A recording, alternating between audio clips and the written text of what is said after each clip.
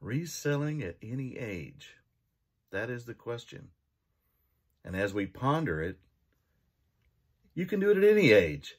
The Cap Guy here, I'll be 62 next month. I've been retired from UPS for 3 years in sales. And now, a year ago or a year and a half ago, I decided to go full time. Although I do get a pension, you can't live on it totally, but you can live on it. You know what I mean?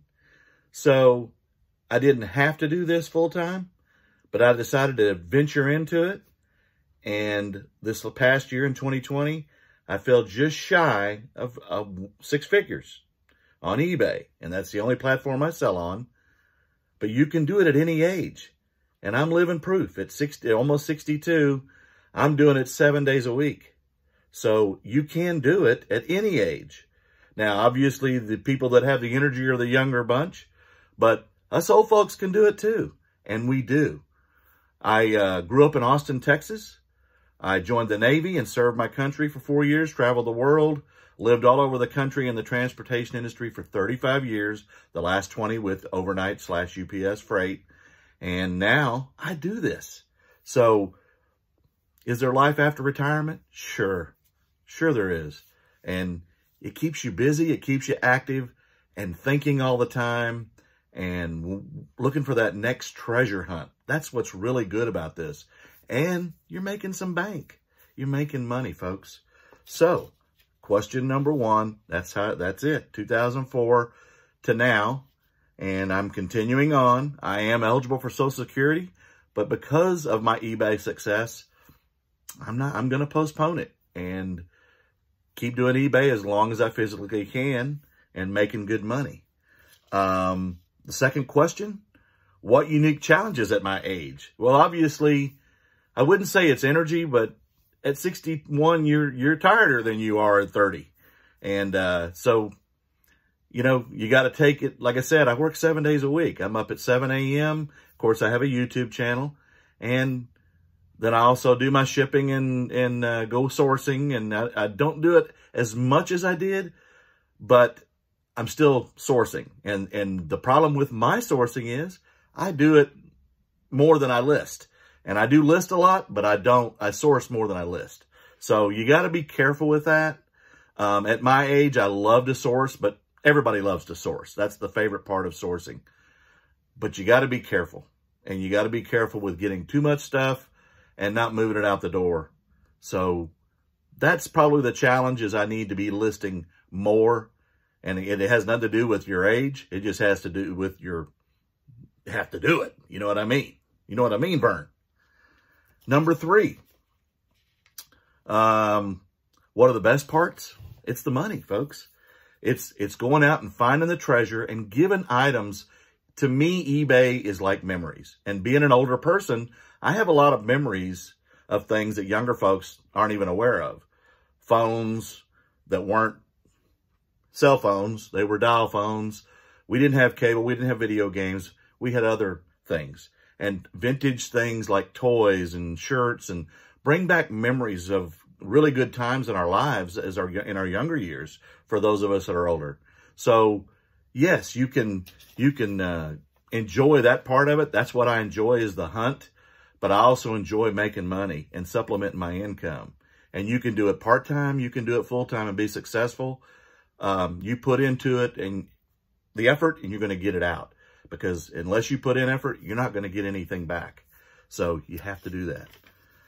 My advice for a younger me, in eBay related, I would say that before you start selling, you really need to do your research or know people that are doing it, watching other YouTube channels and learning from those channels, what you need to be looking for, doing a lot of research, not only on eBay, but other platforms, and see what's hot, what's selling, and do the comp in the eBay sold listings of items that you can buy and sell that make good money. Vintage ball caps. I don't just sell ball caps, even though my name's the Cap Guy, but I made over $5,000 on ball caps last year, and I had no returns on ball caps last year. And we're talking used ball caps, folks. Plush, makeup, video games, All those things are going to make you a bunch of money. But there are so many other products that I've learned, and this is a continuing process. You're going to learn as you go, and nobody knows everything. I don't care how long you've been selling, you're going to learn. And it's just by comping, watching other people, seeing what they're doing and picking up what's hot and grabbing unique vintage stuff, the things that people want memory-wise to keep and have again. For an older me, what would I say? For me, it would be to list more and not source as much. When I first started, I got into clothing really heavily, jeans and Ralph Lauren polo shirts, and I've slowed down on those. But I'm still looking for the vintage t-shirts aspect of clothing and some of the vintage jeans, your Jordache, your vintage Tommy Hilfiger, your Rocky Mountain jeans that the ladies used to wear, rock revivals, those kind of things.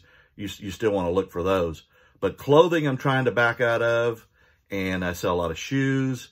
But ball caps and plush and video games are probably my top 3 that I made money on last year. So those are the things I look for.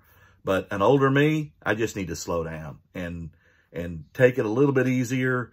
Still working 7 days a week because I ship every day and I discuss on my channel every day what I do. And the transparency is there, so you kind of get an idea of how much I'm making daily. And I have set goals. And that's the other thing. You got to set goals. You got to have goals on how much you want to make, how much you want to list. And before you do all this, you need to be as out of debt as you can if you want to go full-time. If you're part-time, I suggest still working on that debt and keeping it low because you want to reinvest what you're making, at least part of it, back into your eBay business and scale it. Buy things that are multiple in one SKU. That makes it easier. I do a lot of one-offs, which makes it kind of hard sometimes, but I make really good money. When you can buy an item for $1 and sell it for $50, those are home runs. So you want to look for those kind of items, but those are one-offs. The multiple items with SKUs, and if everybody's doing it, like Nike shoes, there's a lot of competition in the profit margin. You want your return on investment to be really good. So again, do the research and watch other channels. Collaboration. I mean, collaborate with because I'm on YouTube, I collaborate with other channels, and it's a great community to support each other, especially when you're a small channel like I am and you're growing. So those are the things that you need to do. There's a lot of good people in this community. And I would say number 6, my favorite things to source. When I started in 04, it was just mainly sports jerseys. I know a lot about those.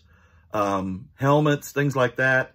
But over the last couple of years, I've learned a lot about Mary Kay makeup. I've learned a lot about ball caps, video games, and like I said, plush. I still pick up jerseys when I can find them, but you've got to find things that are common that you're going to come across.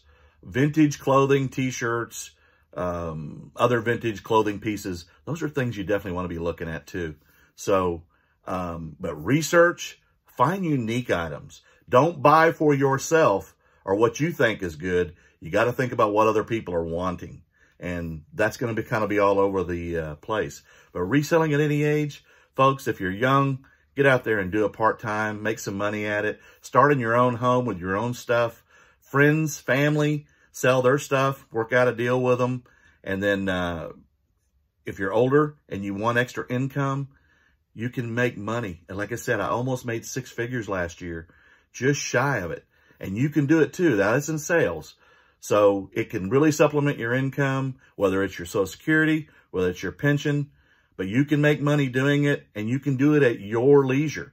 You have your schedule free. I raise $3 by myself, so I don't have anybody at home.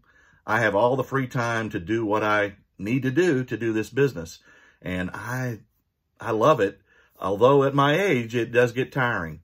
So, but it'll keep you active, folks. And that's the key when you get older. You want to be active and make some extra money. Put it in the bank.